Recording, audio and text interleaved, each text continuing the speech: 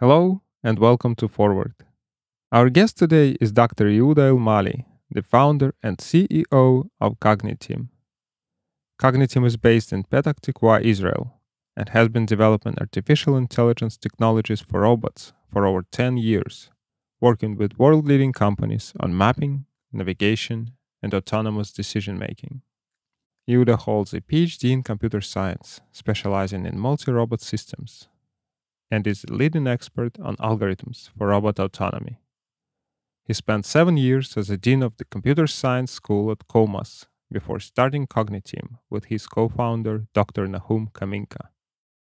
Cogniteam developed a unique set of robotic AI software working with Intel, Amazon, Mitsubishi, Siemens, and other blue-chip companies. They have recently packaged this set of technologies in Nimbus, bringing a unique cloud-based robotic artificial intelligence solution in one easy-to-use platform.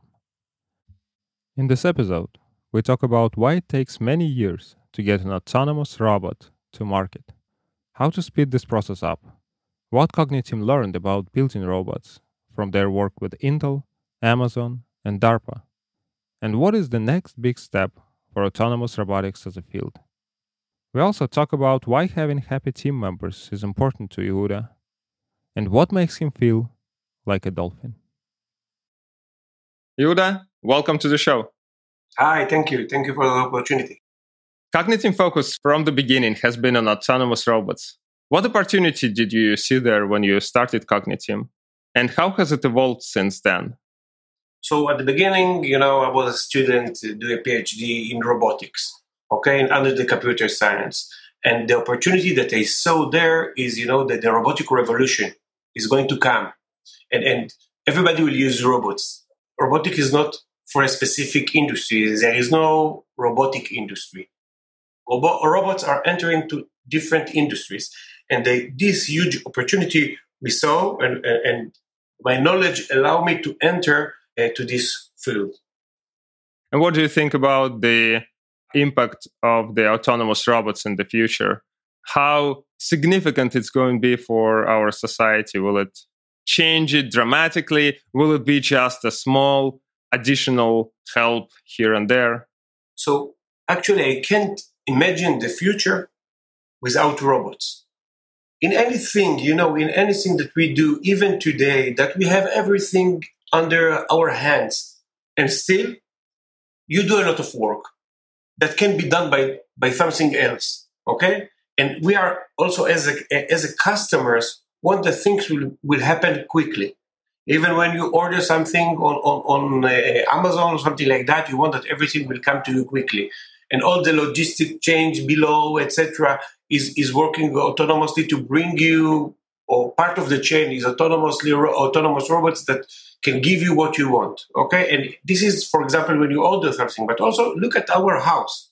We have a washing machine, we have a disher, we have a lot of things. We have a cleaning robot, but still there are a lot of tasks in the house. And it's even this environment is not sufficient with the technology that we already have. And we can imagine that without robots, the future. Okay, so absolutely in anything robots will enter, there is no question about it. It does make sense to move all the repetitive or all the mundane and boring tasks to the autonomous robots. So that sounds like a very exciting future for sure. At the same time, those working in the field know that it can take years to get a robotic product to market. What are the main challenges slowing down the innovation there, and how do companies currently address them? So actually, this is the opportunity that we in Cogniteam saw. Because Cogniteam was established in 2010. We do projects for different companies all over the world, meaning companies that are developing an autonomous robot, they ask from us to specifically help them in, for example, building them a basic building block for autonomy, for example, navigation, localization, mapping, etc. There are a lot of off-the-shelf solutions, but when you really work and you want it to work as a product and not as a demo, that work as a product, you need to adjust those algorithms to your specific robot, to the hardware of the robot, the sensors, and anything. And that was our expertise from 2010 to 2020, 10 years of doing those different algorithms for those companies. And what we really see, that companies, most of their time and efforts are investing not in their core IP, meaning that they are developing the robots, they are developing the hardware of the robot, how the robot is look like, and the software and the sensors, etc.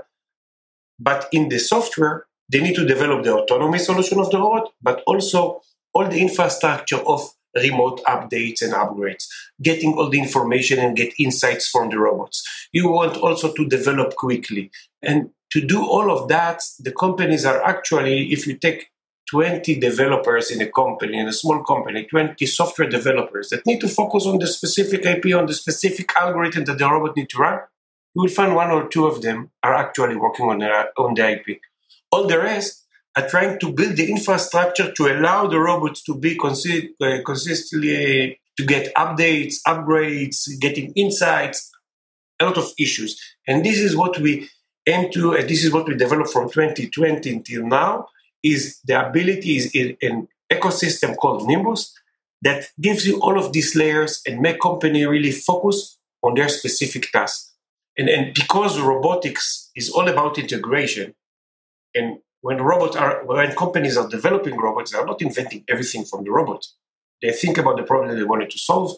They design the robot how it should look like, but they are not building the motors for the wheels. They are not building the sensors. They are choosing off-the-shelf sensors, off-the-shelf motors, and building like off-the-shelf computing power and building their abilities, their specific robot.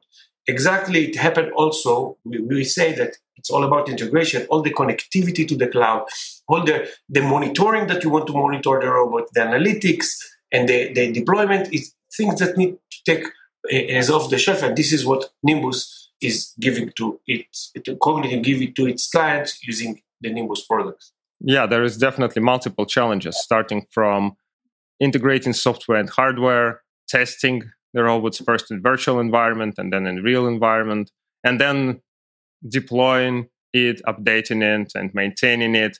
All those things are hard if you don't have a great software package to simplify them and to standardize them. And developing such a package is quite a hard task for any specific company. It doesn't seem feasible that any one company should develop this package for themselves, and nobody does it for the regular software. This type of software emerges for machine learning in general right now, which is called machine learning operations. And it just makes sense to have the same package for robotics. So Nimbus addresses these challenges. Can you walk us through the platform capabilities and how they map to the challenges we discussed? So Nimbus is you enter to the Nimbus website, okay? You logged in, you see a list of your robots, okay? In the list of your robots, you can separate them into fleets. For example, if you deploy robots in different places in the world, different locations, so you can separate them into fleets. And if you drill down, for example, for a specific robot, you have few tabs that you can see all the information that the robot have, the general information, and also the specific, for example, the sensors, etc. You can build a configuration for the robots. You can share your own configuration of software, like also the part of developing the software. We build also an easy way for drag and drop application that you can take the different Dockers, you connect them with a simple GUI that you just drag and connect, and you take a rich library of algorithms that we developed at the last 10 years. And also we take a lot of the shelf algorithm, for example, in ROS, for example, algorithms that NVIDIA developed is our partners from their Isaac SDK. So you can, if you are using NVIDIA's on the edge computing, and you can easily use these huge, amazing algorithms by even just take them off the shelf and focus on your IP, meaning developing your own specific algorithm to your robot. And by that, you can build this configuration, check it in front of simulation that Nimbus also gives you a simulation environment that runs on your browser and not on the cloud.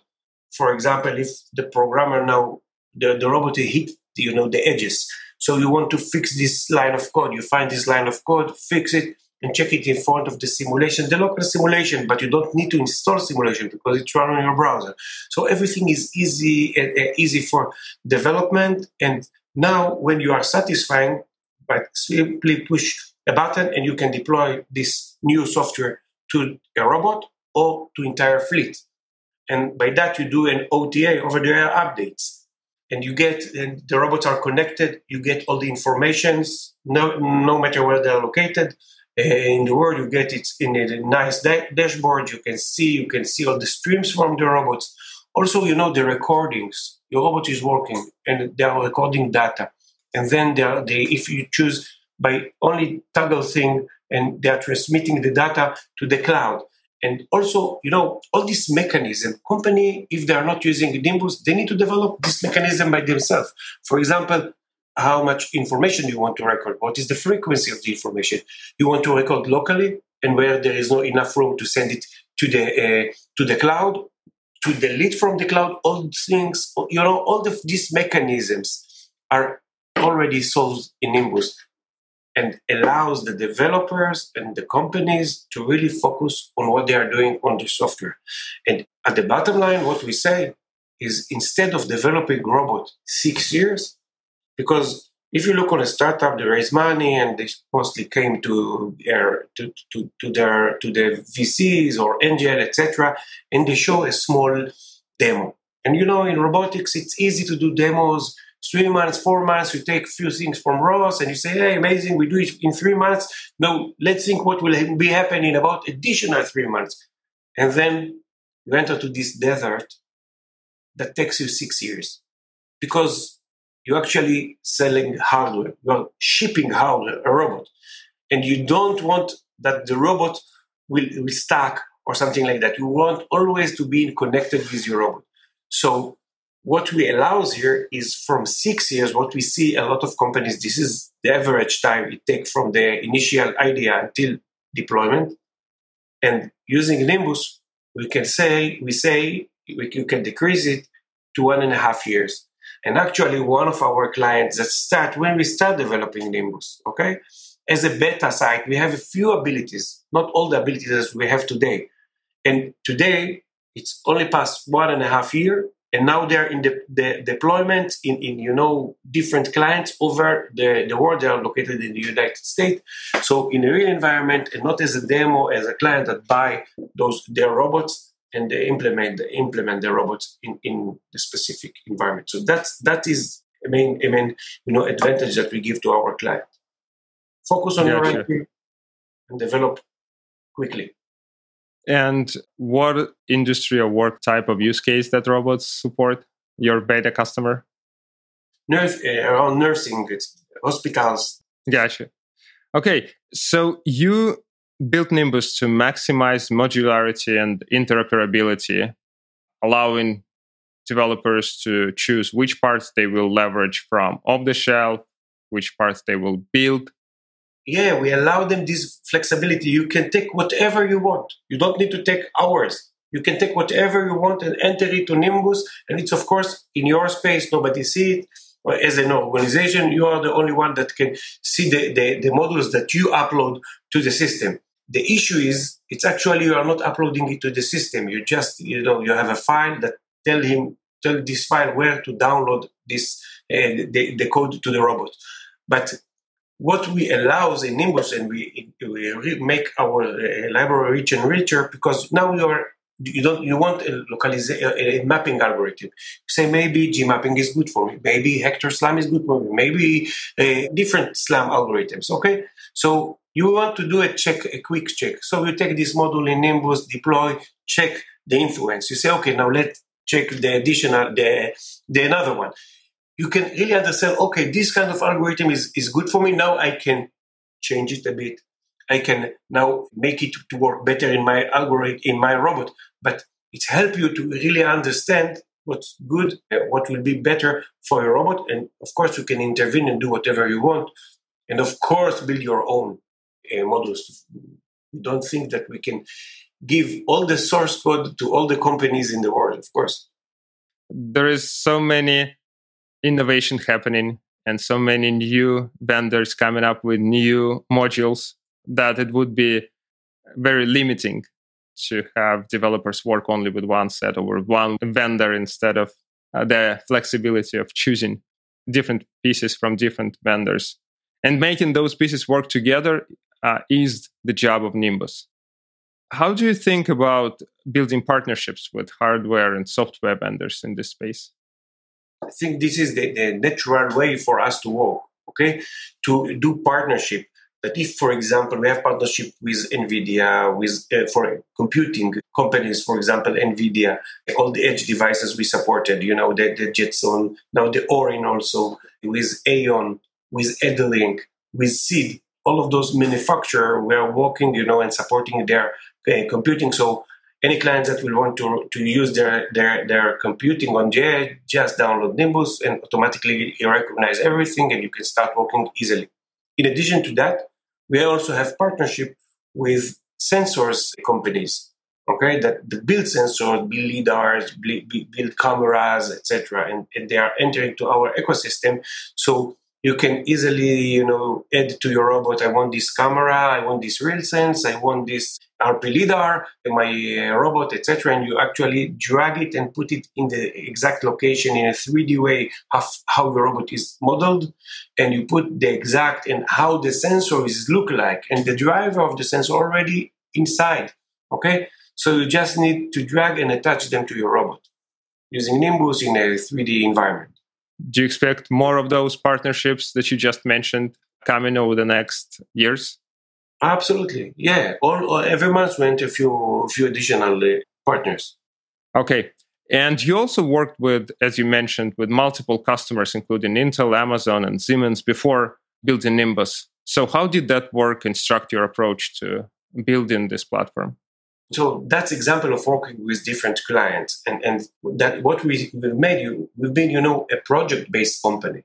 Okay, so we do projects, and what we see in this project that most of the time is setting the environment, setting everything together, and we see that we repeat in any project, we repeat this process over and over, and that's one of the most time-consuming, and that was the actually idea of developing Nimbus.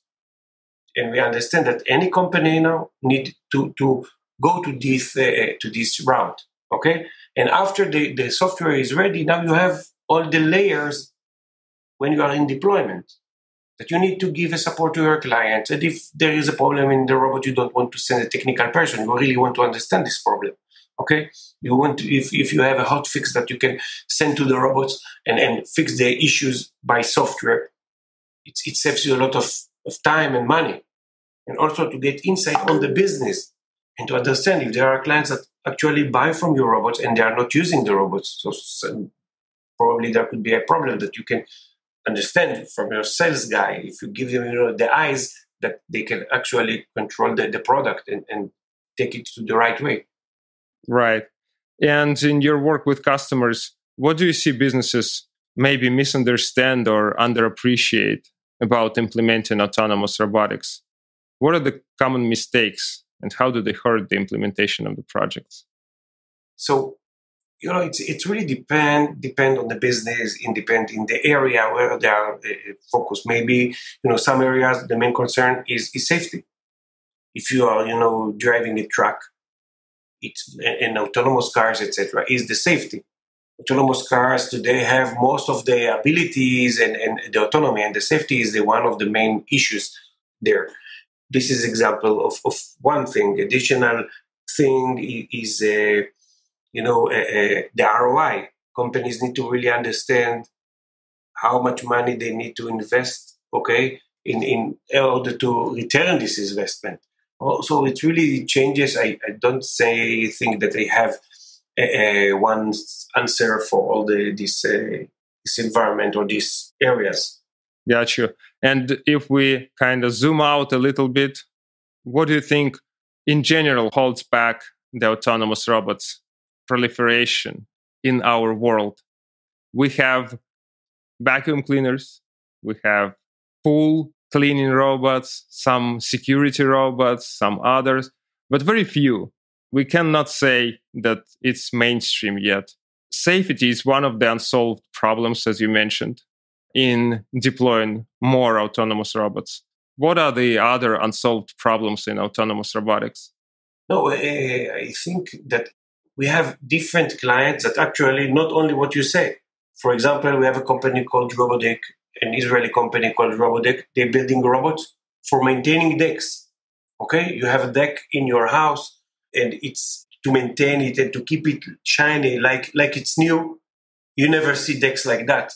Okay, but if you're buying their robot, the robot is every 1 week goes around your deck, put a thin layer of oil, and your deck is always look like a new one. This is example of robotic solution.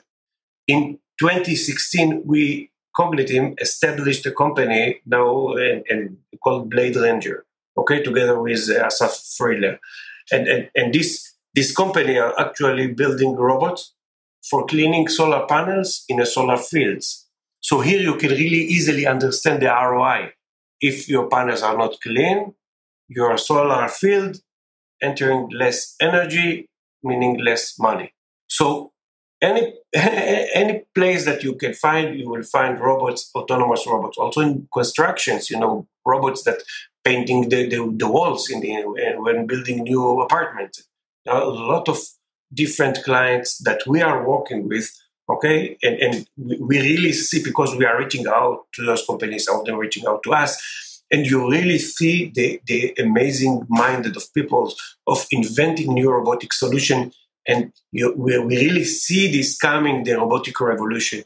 So maybe today you see vacuum cleaner, robot pools, and robo mowers, but and most of the people also hear about industry robots in warehouses moving things, but there are much more and more different solutions that is under development and are going to go out.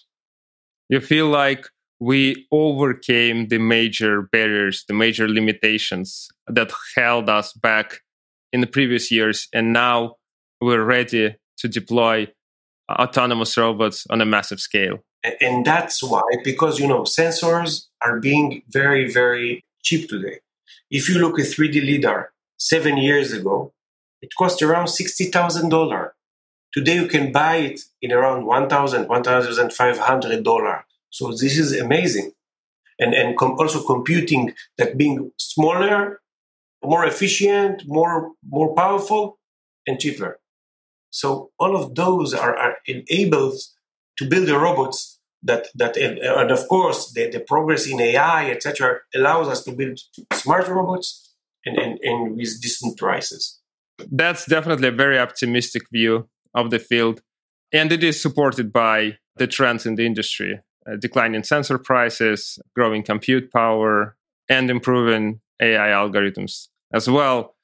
It looks like we're ready to deploy the autonomous robots in environments where safety is less of an issue. We're good for warehouses, good for the use cases like solar panel cleaning and deck cleaning. Maybe not there yet for autonomous cars on the roads, as the safety requirements are much higher. Or how do you think about the safety requirement as a major limitation? I think it should be a limitation where there are people, no question about it.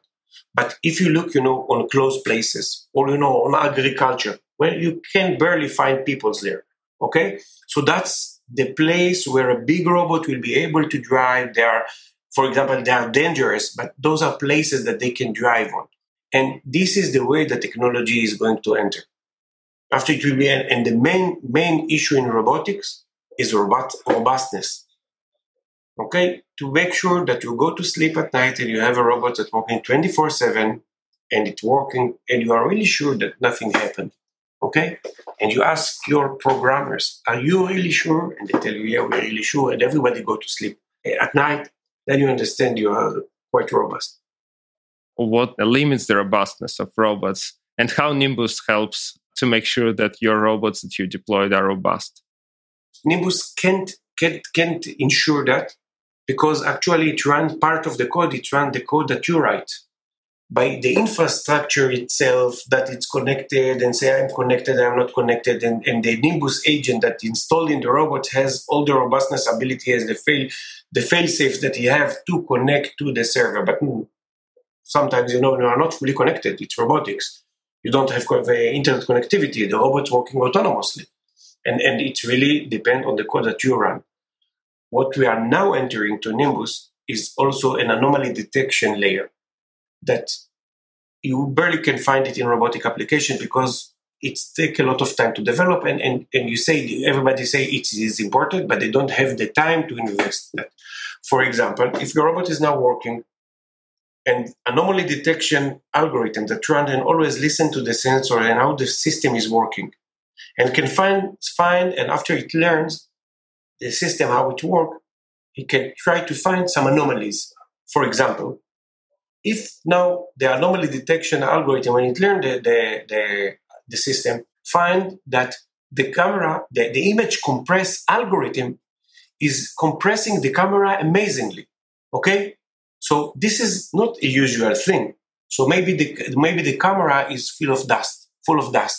So that's a thing that you can say, oh, okay, there is an anomaly in my system, and you get the trigger on that, and probably maybe, everything is working, the code is right, but you need to clean the sensor, okay? So those kind of things that you even not think, you try to think on everything when you are implementing the software, but always sometimes came up. So if you have these layers of AI that learns your platform, okay, and how it should work, you can, the platform could be, the robot could be more safe and robust. And that's that thing of mechanism. We are also now entering to Nimbus as a layer, as an AI-based layer that will be as a basic in the Nimbus agent that run on the platform.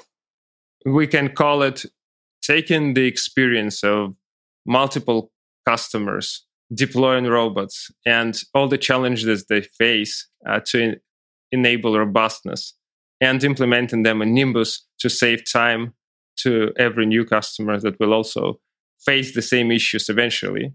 And they will be excited that someone thought about them and implemented the tools to address them, so they don't have to build those tools in-house. Exactly. Okay, sounds good. Let's talk now about origins of Cogniteam. You were a dean of the computer science school before starting the company. And during that time, you actively researched various aspects of robotics and published multiple papers. One of the most prominent themes was your work on SLAM. Why did you choose this area for research? For my I actually used SLAM. The core research was on a team of robots that working together, teamwork, and in algorithms for teamwork. For example, in patrolling, my PhD was in patrolling of team of robots that working in an area or on fences, etc. So how the robots should work together, allocate tasks, so the mechanism of allocating tasks, etc., and also in the aspect of the algorithm. One robot is shutting down, because when you say multiple robots working together, it makes the mission more robustness. It's not a single point of failure. So how the team can overcome on problems that can arrive. And that's what fascinating me when I do the research as a PhD student. And if you want me to tell you about my history, so as a PhD, I learned computer science. When in the middle of the PhD, I also teach in a college called College of Management. They have a computer science school there. I teach them computer science in parallel to the PhD. When I finished the PhD, I started Cogniteam together with Nachum Kaminka, Dr. Nachum Kaminka. And we started as a garage. So I still work at the college in parallel, and in the money that I get from the college, I pay for the new employees that actually was my friends from the lab, okay, from the same robotic lab. And we together, work a day and programming at night, okay, and we started do project. In addition to that, then they asked me also in the college, in parallel to Cogniteam, also to be the dean of the computer science school, which became the biggest computer science school in Israel. We have 1,700 students. And that helped me also to take the best students in my class and tell them, if you will be the best student in this class, you will work at Cogniteam. And to work at your professor or your lecturer, it's wow. Okay, so I have the privilege to take the best students and to enter them to Cogniteam. And actually, Cogniteam now, we have 32 employees. Around half of them are my graduates. Interesting. So this is a wonderful pipeline of new potential employees for the company. I understand that in Israel, robotics is now a quite thriving field. A lot of companies there. I imagine there is some competition for the talent as well. So having this unfair advantage of being able to recruit your students seems like a very important thing. And about the first customers, where those come from? How did you get your garage operation in front of customers and convince them to give you a chance to do work for them? It was really difficult because what you have 1.5 person, okay, and that's all. But actually, we signed a contract with one of the biggest companies in Israel called Israel Aerospace Industries, and they wanted, a teamwork, and we have the background from the Academy of Teamwork, so they actually wanted our knowledge also to help them. And we say, okay, we work from Cogniteam to help you, and that was the first time that we do a project. And when you work with a big company, the other companies look at you as a serious. Okay, and that's the way that actually we started to do different projects. I got you. So that was a lucky break for you to find that first very well-known and established customer and then use their brand to convince other customers. That's a wonderful way if you can do that. That's for sure. Did you have any challenges convincing that first well-known company to let you work for them? Or it was through some network, you already knew them? How did that work started? Actually, I already knew them because when I was a student, we do a project together with them with the lab. Okay, on the lab so I have the relations with the managers, and when I finished the studies, I proposed them. I proposed them and asked them exactly about the problems and how we can help them. And we actually started to develop a teamwork engine for robots. And they wanted to use and check this teamwork. And through this teamwork engine, we do a project and so on. So now, 10 years into being a CEO and founder of a company, how did this role change you personally? Actually, it didn't change me at all. Sorry for the answer. But I'm the same kid that I was. Okay, so I'm a person that, love the life, okay? Have to enjoy, have to sit with friends. And this is also important for me, for when I'm entering new employees in Cogniteam. I want to see their smiles. I want to see that they have life, that we are working here and there is a life here, but they should always have their own life, okay? And enjoy from everything that they are doing. And if you sit with, asset peoples, and you find those people, maybe they could be brilliant, but you speak with them and there is no passion, and they are brilliant, it will not fit for us, okay? So this is a way that we build our culture in Cogniteam, okay? So, for example, every day, 7 p.m., we sit outside and drink beers. Why? Because like a cultural thing. I got you. We'll talk a little bit more about the team culture later in the interview. But I like the idea of 7 p.m. beer for sure. How would you position your company on a scale from pure research to pure applied AI? We began as a pure research, but we today fully applied. We have our research scientist, Dr. Eliyahu Chalaschi. He's an expert in machine learning and anomaly detection. This was his Ph.D. on anomaly detection, okay? And he leading the research. But what we are doing is really focus on applying AI and building AI to companies. Several years ago, you participated in the DARPA challenge. Yeah. What was it about, and why did you decide to take part? So we actually there was an Israeli group that competed in this competition. It was two companies and four academies.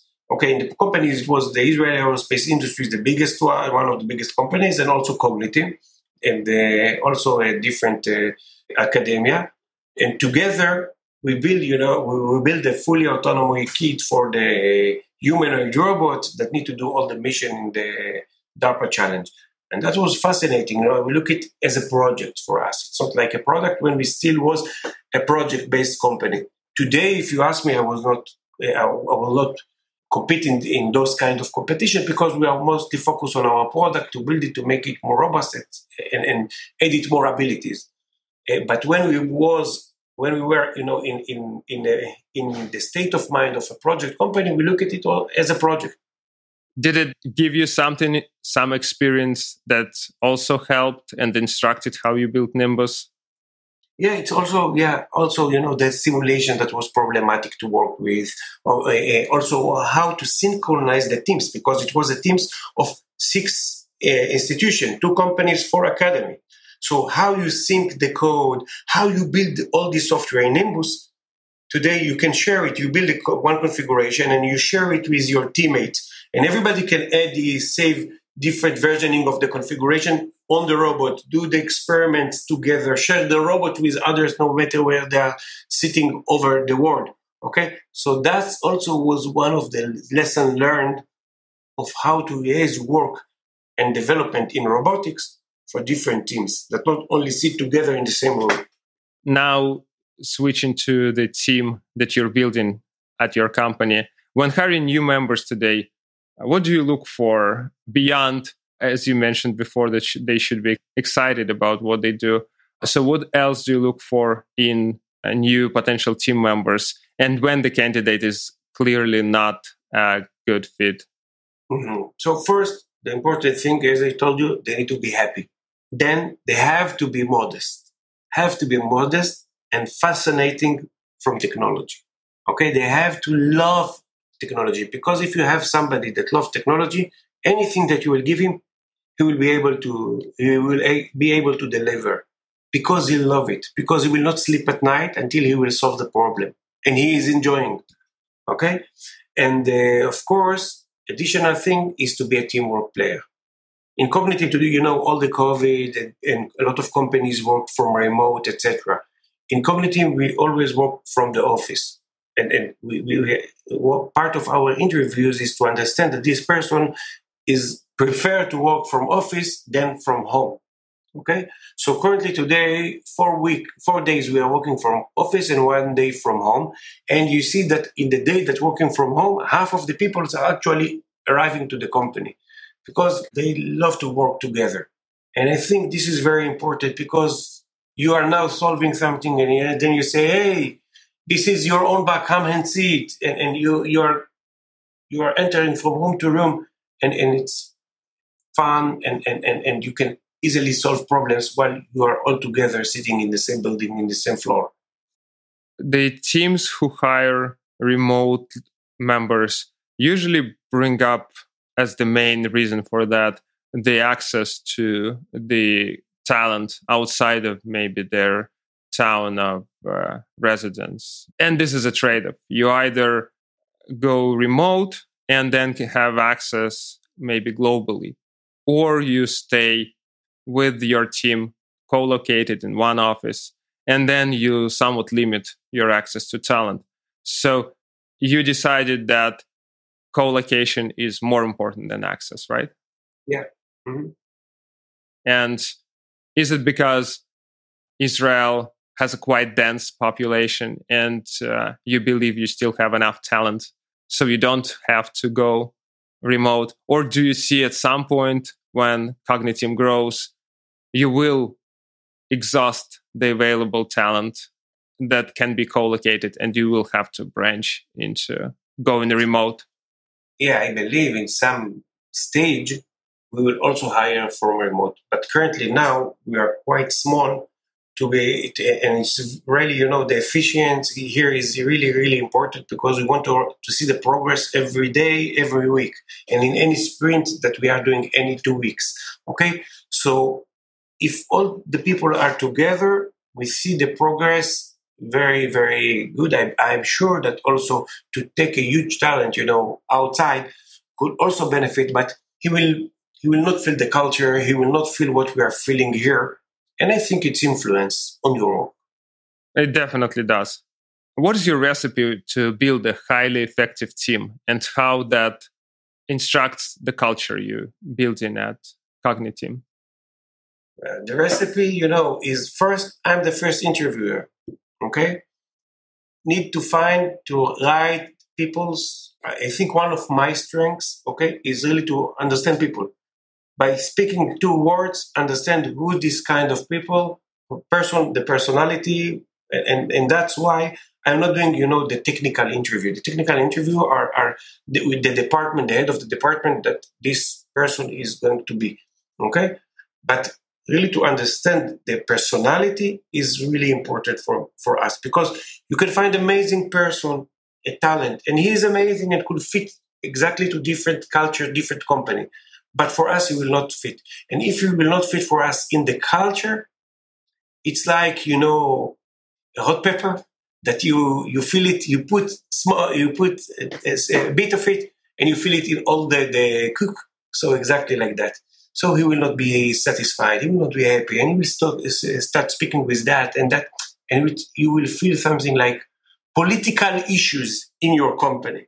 Okay? So choosing the right people in the personality is the first thing because before what they are known.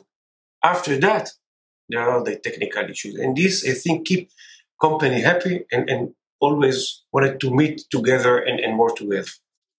So selecting the right people for the team is the most important component of building a highly effective team.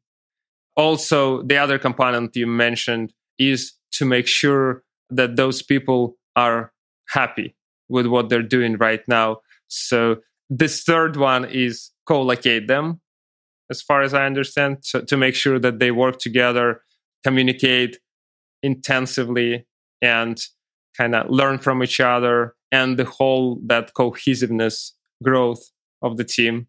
And of course, to be modest. This is also one of the main key.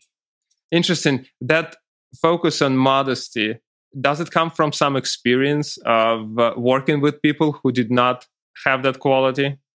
Not in Cogniteam, in different places. Okay, I see that one of the issue, if person is not modest, now the other people try to answer to show that he is also know better than him, and then start, an ego thinks that ruin everything.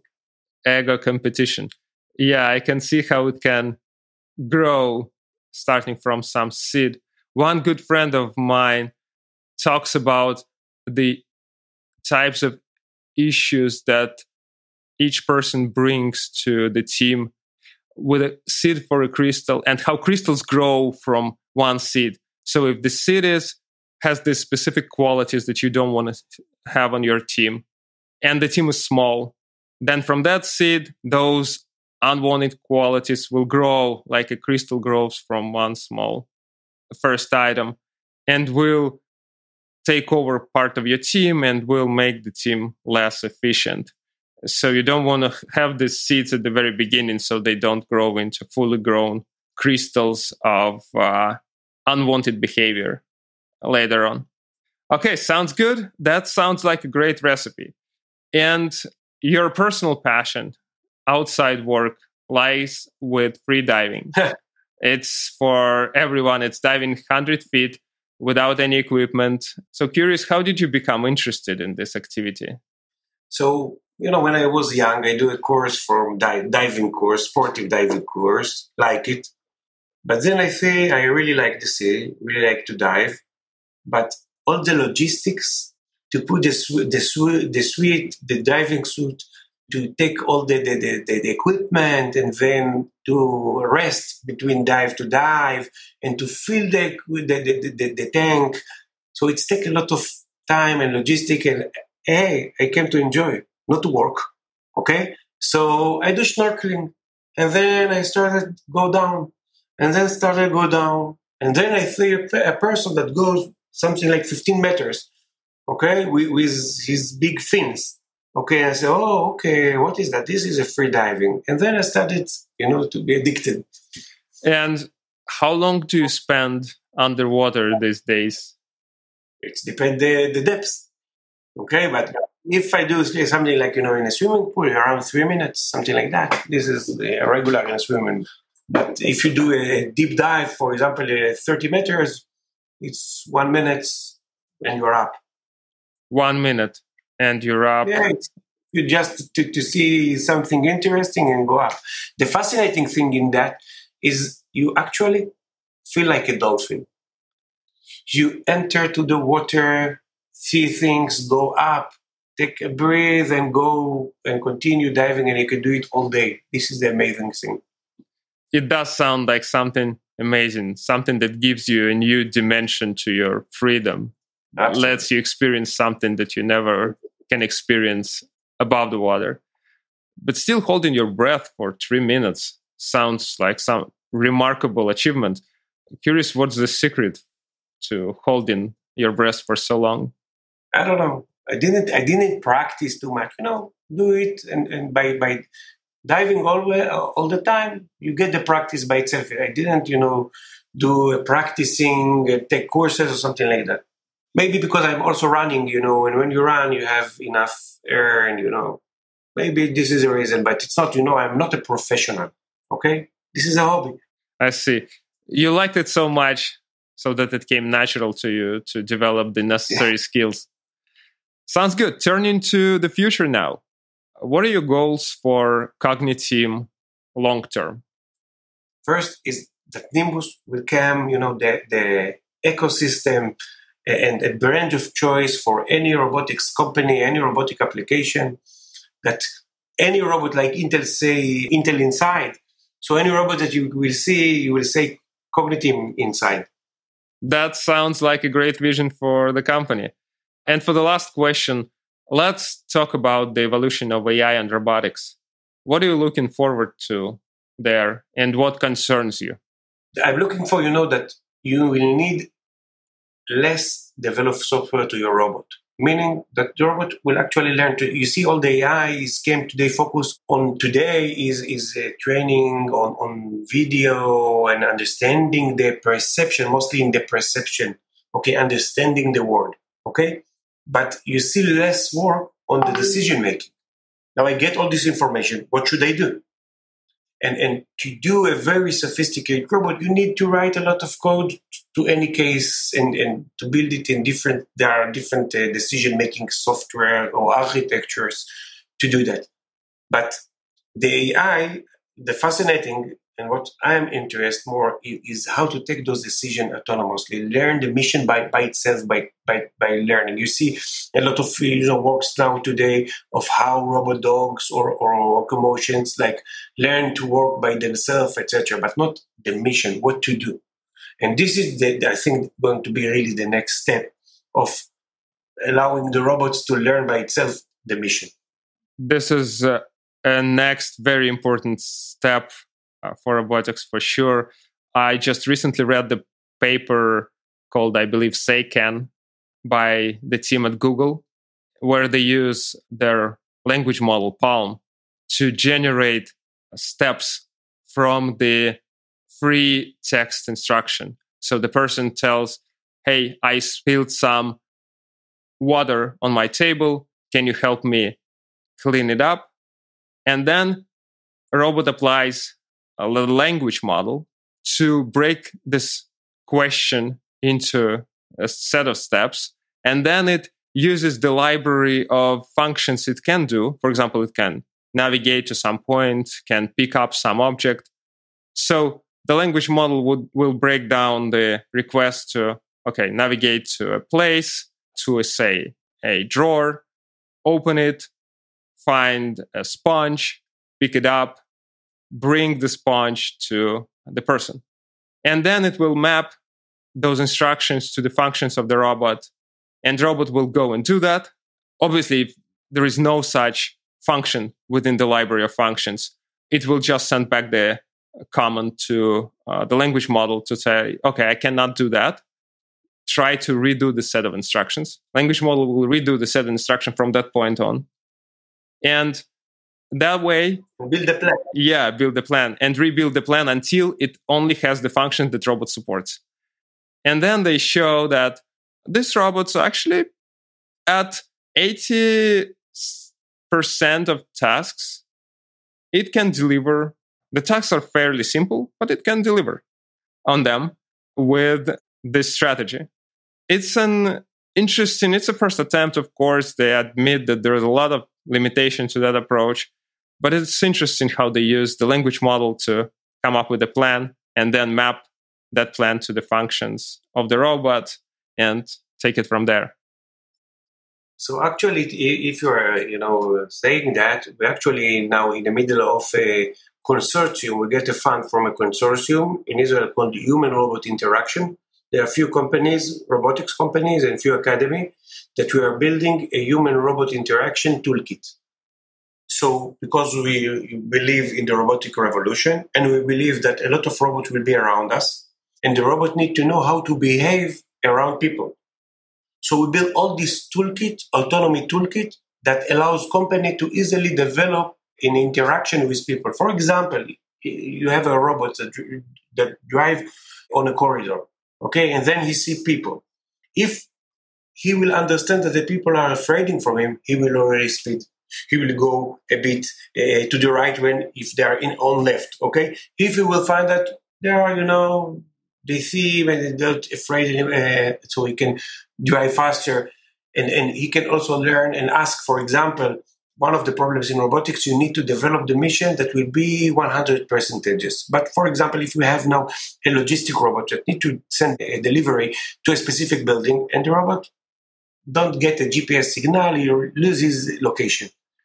Why not ask people? Why not ask, where should I go to this street? And now the people will say, you should go right. And the robot will understand this is right. Okay, I see the movement of the hand, etc. And what happens if we will tell him, go to right, and he will point to left? So the robot will find contradiction here. He say right, but he point left. So maybe I will ask additional person. Maybe I will ask him again. Okay, so a natural interaction with people, this is what we are actually developing. And all of this consortium are going to add this code as a modules in Nimbus, as also modules in ROS, and also modules in Nimbus. So you can easily drag, drop, deploy, check in your application. That sounds like a fascinating line of work, for sure. And I'm looking forward to seeing the results of that work and those modules. It's definitely going to be great. Yehuda, thank you for coming to the show. Thank you. Thank you for the opportunity to presenting Cogniteam and Nimbus. To everyone listening, please sign up for Nimbus demo and check it out. You should also follow Yehuda on LinkedIn. The links will be in the show notes. Thanks for listening.